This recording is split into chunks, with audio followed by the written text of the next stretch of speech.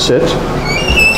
We always have Mojo sit before we come out. So he's sitting in a sit stay, we step out, he waits till I come back next to him. I say okay, he walks through with me. See, even now he tends to rush out a little bit, but instead of pulling you out the doorway like he used to do, it's just a little, occasionally when he's excited, he's a little bit excited because we have a camera person here, he'll surge forward a little bit, and you may not have even seen it, but I just went like this. It's got this little tiny prong collar on it. It helps you a lot with handling him. And I just tapped him and he slowed down. And then out here, if we were going to let him be free, I would just pat his chest and say go, and he would be free. But in this case, we're actually going to go out on a walk on the street, because I want to show you how he does on a leash out on the street. And we always start the walk this way, so that on the inside of my house, when we put the leash on, that's when the training starts. He's calm from the very second we start the walk. So by the time we get out there, and we're going to sit at some other gates, which you're going to see in a second, by the time he gets out there and he's on free time, he's much calmer, because we spent this 2 minutes or so coming out from the house and making sure that he waited at all the boundaries and stayed calm in the very beginning of the walk. Okay. And this is usually the toughest boundary, because it's the gate that leads out into public onto the street, and there's always people around here, distractions, other dogs, all that kind of stuff. So you see I have him wait, he waits, I step through first and step back just to accentuate the fact that, this is not his boundary to pull me through and rush through whenever he feels like it, but really it's my boundary, and he only passes through gateways, doorways, even curbs like we're about to do, only passes through with me. So if you practice this for a while, any dog will be way less likely to run through an open door, run out in the street. Every day we go out like this, so just think what happens over the days and weeks and months that pass by. If you walk him like this, take an extra 2 minutes to start the walk the way we started inside behind the front door, and then end it like this, sit, curb, obviously, another sit, stay at a curb. And even though he's really excited to be out here, no.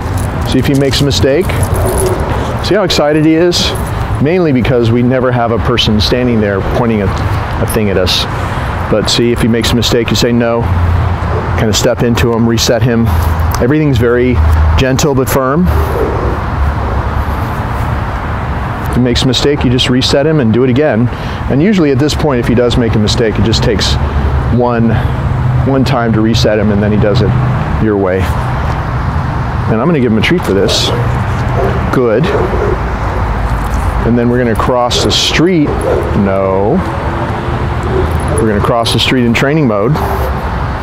And right there, he popped up before I released him out of the sit to walk across the street. And I just said no, and I just applied a little bit of pressure. I didn't yank and jerk and pop or hang him. Just a little bit of pressure. His butt went back where it was supposed to be, and I released the pressure. Okay. Now we're going to go across the street and walking extra super slow, because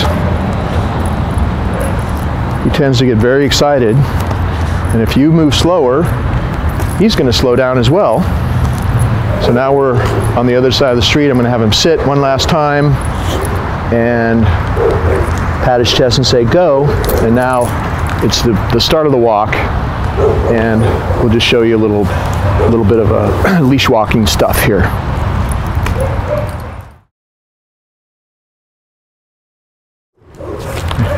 Come. Good boy. So we're gonna just do a little leash walking stuff here, a little leash walking exercise.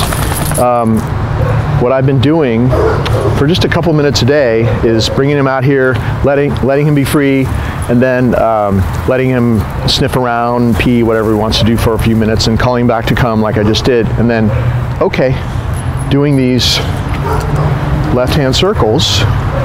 You see the way I'm doing it. Sit. Good. And you're moving forward as you're doing them. Okay. Maybe 6 or 8 feet. Left circle. All the way around like this. And then sit. Eye contact always, of course. Good. And then okay.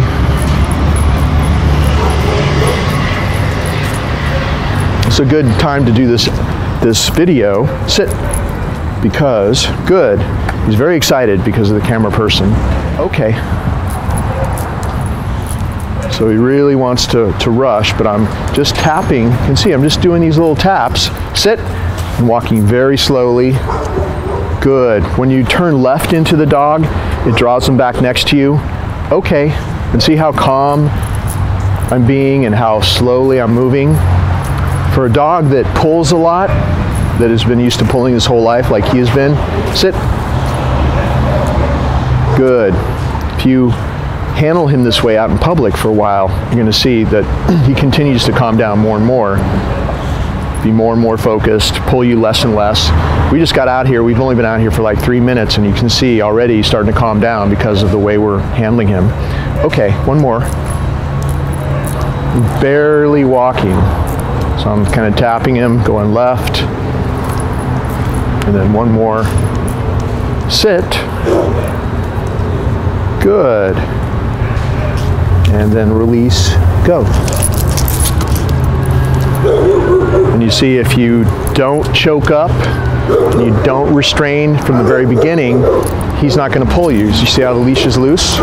And all I'm doing is, he's excited because there's a dog at a fence line over there barking. You can probably hear it. But you see how, even though there's a dog over there, you can see how he is still not pulling. If he does go ahead of me, good boy. He'll come back to me because I've called him to come to me so many times. Good boy. And I'm not even using a treat right now. I'm just loving him up when he comes back to me. But if he does pull on the leash, just the slightest little tap will make him come back to you. And it's because of the way I'm handling the leash. If I was trying to restrain him, if I was anticipating, oh, he's going to pull me, oh, he's going to go over there, and I started first with the tension, he'd get worse and worse and worse. But since I start with just the body language, okay, the taps, the left circles like that in the very beginning, sit, and also the recalls, calling him back to come to me a lot, go. We have a dog that doesn't pull anymore. He really likes the camera person. He wants to go over there, but he you know, there's like this zone that he knows now where he won't go beyond the 6 or 8 feet of the 6-foot leash in my arm. If he does, you just kind of tap it, or come. Always call him back to you if he's pulling you. And it always works really well. It's so much better than struggling with him, pulling on him, restraining him, because of course the tension on the leash, that tight leash, just makes all of that worse anyway. So whoever takes him after he leaves here, they do those left-hand circles, start the walk the way we started it, on the inside of the front door, all the way out. Every day is just going to keep getting better and better. Come on, buddy, let's go this way.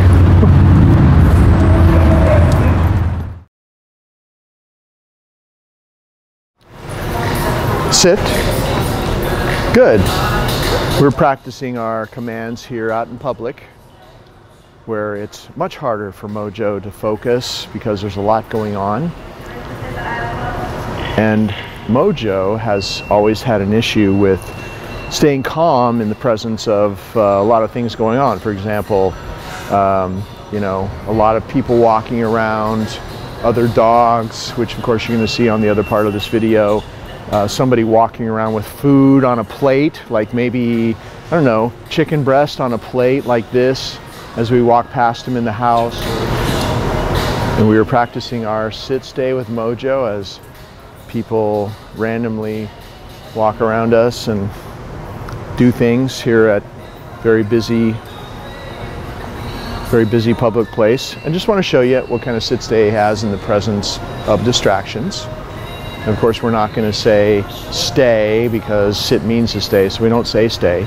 We just say the command one time, and then if I'm going to release him, if he gets up, I would say no and just gently but firmly put him back just with a little leash tension. I wouldn't be popping or jerking, I'd just be saying no and pull up just with a little tension. His butt would go back. He hasn't made a mistake though.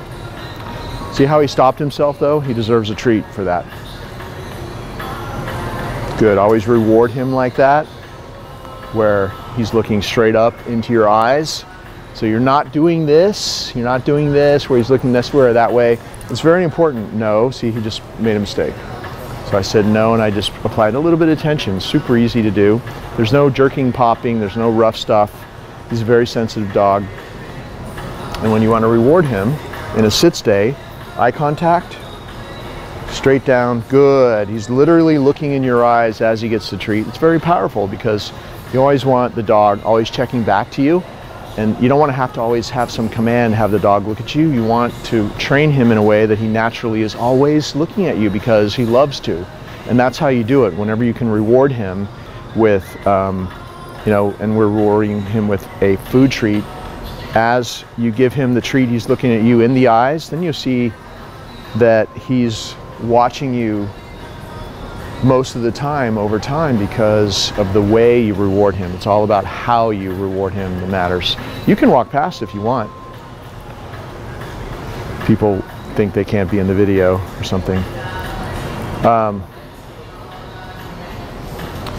So when you're rewarding him for a really solid sit stay, that's the way you do it. I'm just letting some other people kind of walk past. No, that was a little bit much for him. So see how I step into him as well? When you turn the dog away from his mistake, and you saw how I did it with my body, and I'll do it again. Okay, let's pretend he popped up again. You say no when he pops up before you release him. Turn him away from his mistake. Just do a turn where your body is literally hurting him like that. The leash stays loose because you're not dragging him to your right. You're going to your left and doing a circle. It's a reset for his mind. It's so much better than not doing that because you can make mistake after mistake after mistake. So if he makes mistake, no, it's okay, doesn't matter. If he makes mistake after mistake and you don't turn him away to reset his mind, he can easily start practicing the mistake, and the mistake becomes ingrained, and it just gets worse and worse. But this is a great place to practice. You see all the stuff that's going on, all the carts and the people and everything, and he's a dog that really has a problem focusing. Good, and we've had all these distractions pass by in the last minute or so, and so I'm rewarding him with eye contact, straight down. Such a good boy. He's staying calm. The leash is loose the whole time. Nope, somebody walks past, and I'll show you what to do. See, he popped up before I released him because he's very attracted to people that walk right past. So I'll show you with the next person that walks by what to do. So we have somebody walking by right now. So this is what to do. If somebody's going to walk by, draw him into looking to you and give him a treat as they walk by. And it's a little desensitization exercise that we do. And now I'm seeing that he has that little issue here where somebody walks too close, he can't help himself. He wants to say hi to them or whatever he wants to do. I think that's what he wants to do. He's not lunging. Good. So for a while, we're going to practice with that. Now we have a cart coming past. I don't know if it's which side it's coming on, but we'll watch for that. And we'll wait for another distraction. We've been here practicing the sit stay for a little while, practicing with distractions and people walking past, and so now I'm going to end that sit stay with just a little basic walk around here and maybe one more person walking past. Good boy. So when they come from behind us, he's already getting better since we've been here for a few minutes now. Good. Calming down. And we have some more distractions about to pass by. So we see that distraction. Hey, look over here. As people walk past and kids are walking right into us. Good. So no tension on the leash. If you try to control with the leash or hold him like that, he's going to get stressed out and you'll have nothing. So you use your skills and your eye contact. Good, giving him a reward at the right moment to desensitize him to the distraction approaching, just as you see me do a couple of times here in this clip.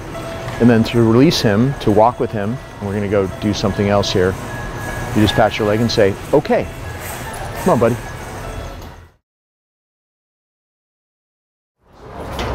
So we're going to practice a little downstay here. Down. This is going to be not easy for him because we got a lot of things going past. It's okay, you can go past us.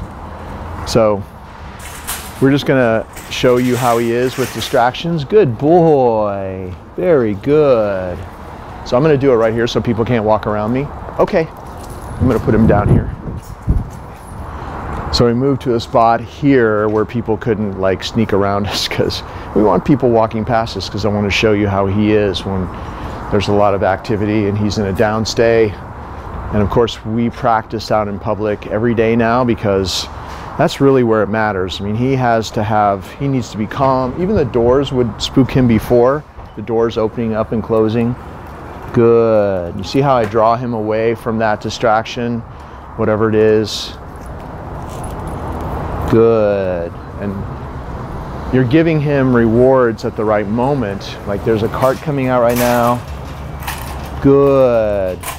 If you reward at the right moment when a distraction is passing by, good. You never have to force him to stay there. You never need any leash tension. You just, literally, the message to him is good stuff happens as something or somebody good is approaching or walking past us. And it over time, good, it desensitizes him to those things. And you saw him, that person that walked past, grabbed a cart kind of noisily, and he heard that noise. He looked at me, he looked back at me, and he got paid. You saw that just happen. You didn't see the guy, but you heard the noise, and then he looked back. Good. See how he's looking back at me now? Like he notices something, and then he looks back at me to get paid. Good. And that's the way it's supposed to work. And now we got something really noisy going past us, going right past us. And I gave him a big pile of food, because that was huge. That's difficult to do, for him to stay in a downstay as something like that goes past. So you're not, or whoever adopts him is not going to have him in this kind of environment. You're not going to live in this kind of environment, obviously, but good. Practicing in a place where there's so much going on like this enables him to handle. There's another one. Good. Enables him to handle whatever goes on in a regular household, because the bottom line is a distraction is a distraction is a distraction. And if he can learn how to handle all this noise and all this busyness and people coming from behind and all the things with wheels going past, he's going to be able to handle most things in a normal household or walk on the street. But of course, the reason that he can do this, that he can handle it, is because of the way we're handling him and how we just do basic things like downstays and sit stays and come commands, how we bring him through doorways, and how we handle the leash when he's on a walk. It all ties together. Good boy. Here comes another cart. Good. Please walk past. It's okay. Very good. Good. So that's why we're doing the video, so you can see everything, but you see the results of doing what we just do every day is a much calmer dog that can handle some pretty intense stuff that he couldn't otherwise handle. Good. So whoever takes him after us, of course, they'll get lessons on just the basic stuff that you see on this video. And then he'll get even better. Whoever takes him after this, whoever adopts him, or whatever foster home he goes to, if they keep doing the things we've been doing, he'll get even better than he is now. So now we're going to release him, and he has a little bit of an issue with popping up at the last minute right before you release him. And of course, you know, he should really wait to be released from a downstay or a sit stay or whatever. So walk around this side of him and to be next to him, pat your leg and say, okay. And he gets up, have him sit. This is the way we always release the dog from a downstay. He's doing really well with distractions here. And then to let him be free, pat his chest and say, go. Just as all the workmen pass by with carrying all the stuff. He's doing pretty well though. Sit. Doing a little greeting routine with Mojo out here with somebody. We approached the person. Mojo's in a sit stay. Went over and gave the person that we're introducing him to a little treat to offer to him. We have stuff going on. We're out on the street in public, and I always do it out in a situation like this because there's more distractions, which shows you that he can do this where there's a lot going on in a real life situation. So that's why we're out here on the street. So I step back to him. He stayed in a sit stay. I'm going to pat his chest and say, go say hi. He's going to go say hi, get a treat. Come. I'm going to call him back to me. Good. And as you can see, sit. We're using his training skills in the context of a real life situation of him being introduced to somebody. And I can even practice his sit stay, which forces him to be even more focused than usual. He's a little bit nervous, but he's still able to do this. It's adding a lot of structure to an otherwise pretty possibly crazy situation where he's meeting somebody new or somebody that he knows. Nope. If he gets up, you say no. And you just do your little, what I call it, little do-over circle, reset him gently but firmly. Usually, like somebody comes over or you want to introduce him to somebody, he's going to be really excited. He might jump on them. He could get protective or aggressive with a new person if they strike him the wrong way. You know, if like they're wearing a hat or it's a tall man like he is and they don't do the right thing. So that's why we practice this greeting routine with usually somebody different every day, or at least one of 5 or 6 people that work for me, so that he's used to doing it with a lot of different people. And it's a very structured way to meet somebody. When you take over, all you have to do is this routine. He knows you plug a new person or a person that excites him in that spot there, and he knows exactly what to do. Go say hi. Good. Come. And this time, why don't you try to pet him? Okay. Sit. So instead of him jumping all over somebody or something else that's inappropriate, he goes over, accepts the gift, comes right back to you because you're running the show. This is the way this exercise has been practiced. And so he learns to never jump on somebody. Nope. As excited as he may be, he knows that this game, sit, is only played one way. It accelerates the process of him getting to know somebody when they come to your house, or it accelerates the process of him calming down when somebody he already knows but gets really excited about when they come over, because you have your sit stay, you have your release command, you have your come command, which if he does get inappropriate at all, he starts to get excited, jump, whatever, you can call him back to you and it works really well. As you can see, nope. If he's really excited like this, you just keep resetting him. He needs to play this game the right way if he wants to go over and get another treat from the person. And notice how the person that is giving him the little treat over there, he's down on his level. He's not going to stand there and ignore him until he starts to jump. If all good things are down on the ground, the petting, the treat, all of that, then there's no reason for him to jump because everything is down on ground level. So that helps keep him on all fours instead of you know, somebody not paying attention to him, and then when he starts to jump, then they correct. That's not a good way to do it because the correction actually is attention for that behavior. So he loves to be corrected, pushed away, told off, or whatever somebody would say. That actually adds fuel to the fire, makes him more excited, and that problem gets worse when you do it that way. So always make sure that the person is down on his level. Go say hi, petting, good. He's really all about coming back to me. He's very fast, as you can see. Sit, but that's good. Like if you ever had an issue with him being obnoxious with a visitor, you're not gonna have that now because he comes right back to you, and it makes him really comfortable around that person because, you know, in this little routine, you're obviously calling the shots and he knows that. So one more time, make sure he really waits until you pat his chest and say, go. Good boy, come. Good. So you can see how many times you practice this because I don't even have to say the C-O-M-E word, he's already coming back to me. So this is a great little exercise to do with people that you know, family members, whoever he happens to be living with, because you've got your little sit stay, you've got your recall, and you can practice it. You always want to practice it outside of the house, especially with new people, because when you're in an open area and a more neutral area, not inside the front door, that's the worst place to practice, especially with a new person. That's where he's bound to be most excited. So when you do it in an open area, a more neutral area, like this is in front of our house on the street, he's going to be a lot more likely to be calm and do things your way and be okay with the new person. And then you can all go into the yard, into the house, maybe do one more of these inside the house once you walk inside. And depending on how he's doing with that person, you know, you gradually ease up on your control over him, maybe even take him off the leash if he's being calm around that person. Okay.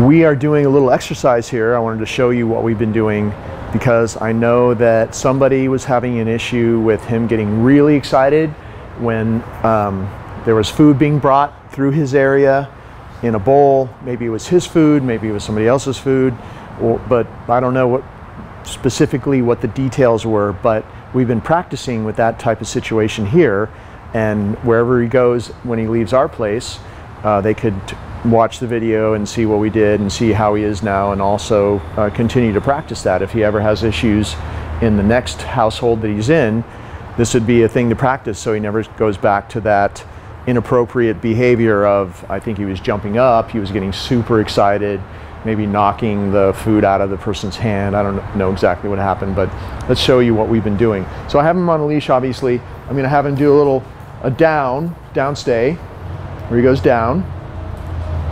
And then we have a fresh plate of chicken, kind of turn towards the camera and show it's chicken. We've been practicing his downstay and then having somebody walk around with a plate of something really yummy in their hand. So walk around him. Good. All I'm doing is the same sort of thing you saw me do at Home Depot. Good. Where we had a big distraction passing by. And good. I desensitized him with food to that distraction. And keep walking around and see how he looks at her. He knows that chicken's there. Good. See how he looks back at me? Good.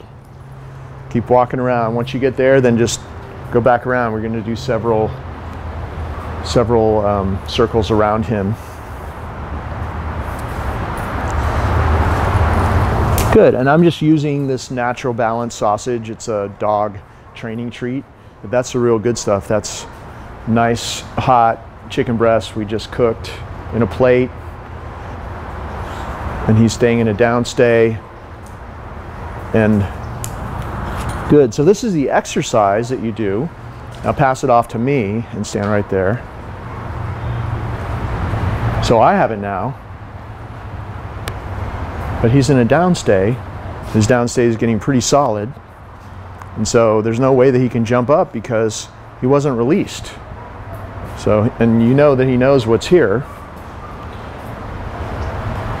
So he gets a nice big reward for that. Good.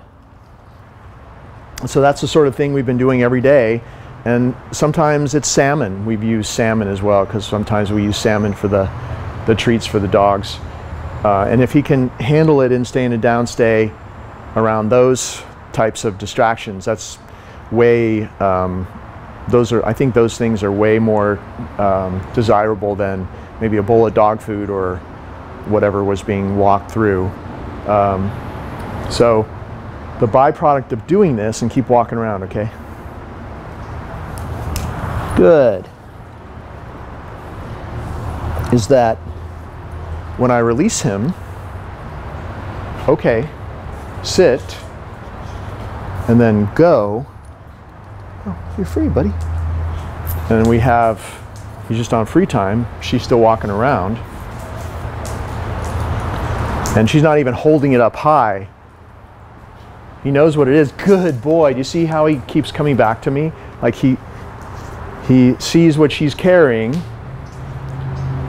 And I'm just not even going to give him food. See how he sees? Good boy. And then I pet him. So he'll look at it, come back to me. Good boy. Very good. He's loose. She's standing right there with the chicken. Turn to the side so that the camera can see you. And he knows that chicken breast is right there. Good boy. Very good.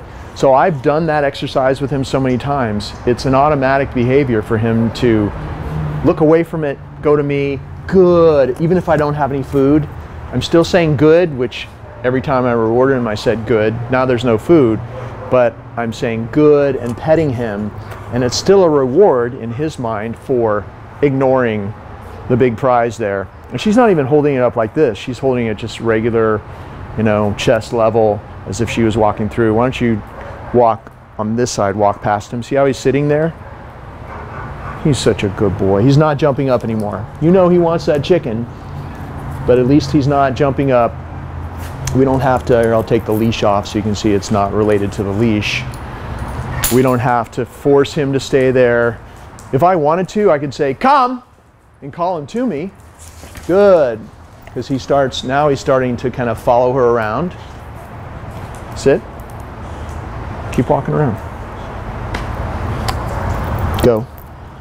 He's free. So keep walking around.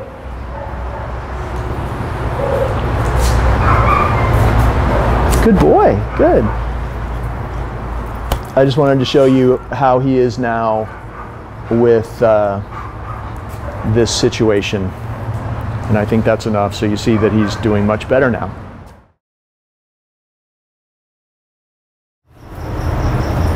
Sit. Always have him sit before you send him in. Open the door. Make sure he doesn't pop up. You're never restraining him, so the leash is always loose.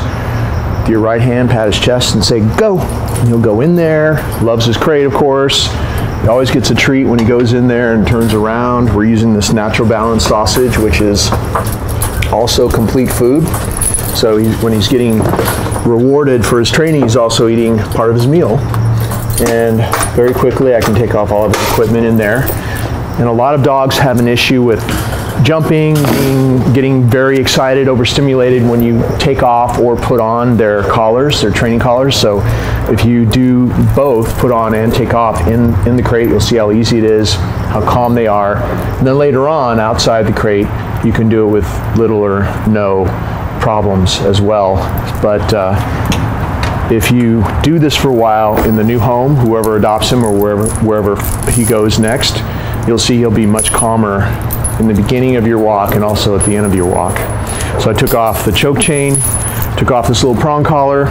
This little prong collar is, you see me using it throughout the video. It's the smallest size they make. It closes with the same pressure all the way around the back and the front. It's not used to cause pain. The strength of this is that it's the same pressure all the way around, so it makes it just really easy to just do those little taps for somebody that's not a trainer or hasn't handled a dog that pulls like he does or did.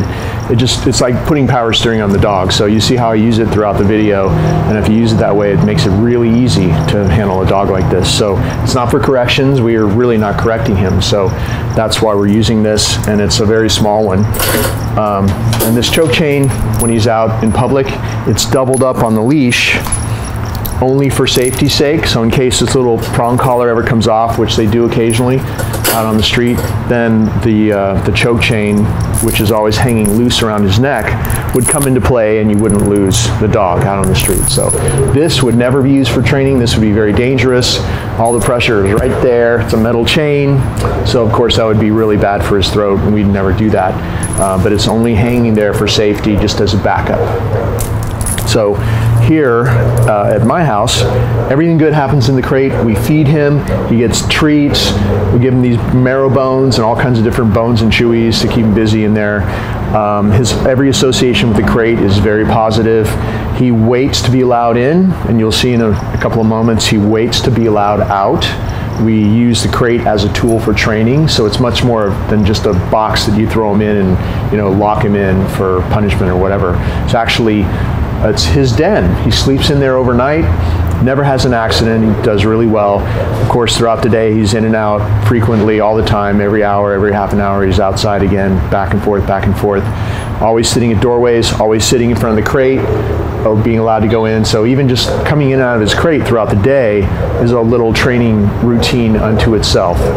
So doing this crate routine, at least for a while, like the first couple of months in a new home or a new foster home, then you would be more likely to have what we have here, because you're doing the routine that we do here. So it's a good thing to keep doing. You always have the crate that he loves to put him away in. If you have people over that don't like dogs, or if he's not good with everybody, you can just put him in this crate in the back room, give him his favorite bone to chew on, and he's happy, and then let him out when the people are gone. Or, you know, you can also travel with him in the crate. He loves his crate, so we just developed this crate as a tool for training, as his den, place where all good things happen in his mind, and it gives you a great way to manage him throughout his entire life. So when I'm going to take him out, the first thing I'm going to do is put the choke chain on. We'll pretend we're taking him out on a walk again. By the way, this is out in the yard. It's a better place tonight for us to film. Usually, of course, the crate's inside, but we couldn't film in there today, so I'm just showing you out here. So the first thing I do is I put the choke chain on around his neck. He gets a little treat as I do that. Always good associations with any time you reach in the crate.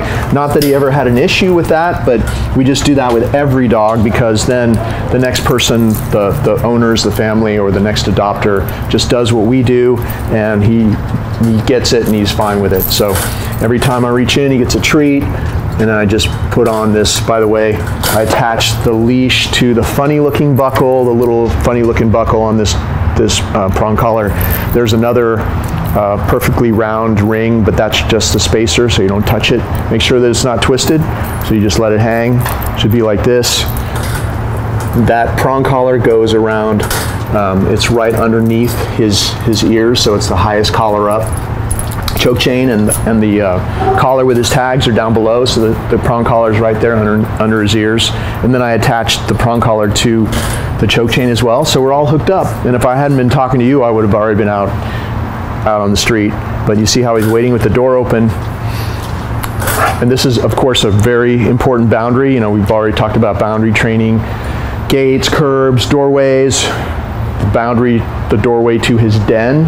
If you control it, he's much more likely to think that you're important in his life and that you're to be listened to and that you're in charge.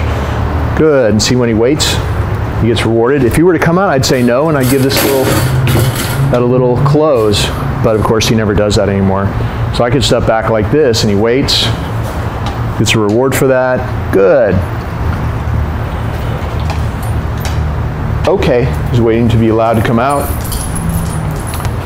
I'm going to close this here, and of course, you know, if this would be in the house, and then you take him wherever you're going to take him. Okay.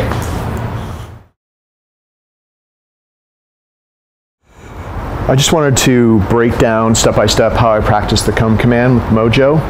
And if you do it the same way every time, then it's really easy later on to just do it like it's second nature. And a lot of this has to do with how you handle the leash, making it really simple so you're not, you know, when he's coming to you, you're not having to do this and mess with the leash. So if you just start off with having it over your left hand on your wrist, just hanging there, even if you let go, you can't lose it. And of course, we're using a good quality 6-foot leash, a leather leash in this case. The right hand's free for the reward, for the target. Throughout the other videos, you see me call him to come to me a few times, so you see how I do it in real life. But when I'm practicing with him, I always make sure that he's not looking at me, because in real life, of course, he's going to be noticing something else, maybe another dog or a person or something else, maybe moving towards it, or it's something on the ground that's gross that he wants to get to that I don't want him to get to. In the house, it could be getting to the trash or jumping on the counter, or who knows what it could be. So always practice in as much of a real life situation as possible where he's noticing something turned away from you at the very least, and you call him to come to you, and he has to break away from that and come back to you. Also, whenever I call him to come to me, I always back away, because standing still isn't half as good. When you back away, it draws the dog to you and it'll make him rush to you. See how he's looking away from me? Come! See that? Good! And of course, you saw just now my left hand, which is free, but still has the leash. Grab the leash so I have control over him. The right hand is the target with the reward in it. It's a closed fist, so in real life, just pretend like you have food. He's going to come to this every time. I can do it right now. There's nothing in there. I can, what are you doing? I'm going to create a distraction by tossing a little reward and then calling him away from it. So, go. He's going to go get that. No treat. Come. Good. If you don't have a treat, just love him up. We'll do it again. We'll keep doing it. Sit. Go. We'll toss a treat. Go. Come. There's no treat here. He still comes to this. Good boy. He lost the treat I threw for him. He never got it. It's still over there. So do it again. Go. See, no treat, just target. Come. Good boy. We practiced so many times that he has no idea why he has to come to this. But whoever takes him after us should use the rewards for a while in your right hand, like I'm about to do again. Go. Come. Good. See, his nose touches it, it opens up, you give him the treat. The other hand simultaneously grabs a leash so you have him. If he's free, if he's loose, sit. Go. So he's off leash. I'm going to throw the leash over here. I'm not going to use treats or any of that. Let him kind of wander over there somewhere, which you will in a second. Maybe I'll toss something. I'll toss a treat way over there. So show where I'm going to toss him, way over there, okay? By the gate. Go way over there, way far away from me, no leash. Come. Good boy. If he doesn't have a leash, hook your left hand under that collar so you have him. If you don't do that and you practice in a way where you don't have him each time he comes back to you, he can easily learn that he can grab the treat and run off again. So you want to make sure that whenever he comes to you that you secure him with your hand, or if you have a leash on him, with grabbing the leash in your left hand. You see how easy it is and how it translates to off leash. Go. No treats again, just a closed hand. So show me. Come. Good boy. And just saying good. Also notice that I say good at the moment I give him the treat. So now he just hears that word good and he feels good about it. He doesn't know why. This is what we have now because of practicing hundreds of times. It's an off-leash, really good off-leash recall, and whoever takes him after us, if they keep practicing this way, it just gets better and better. Good boy. Good boy. Go.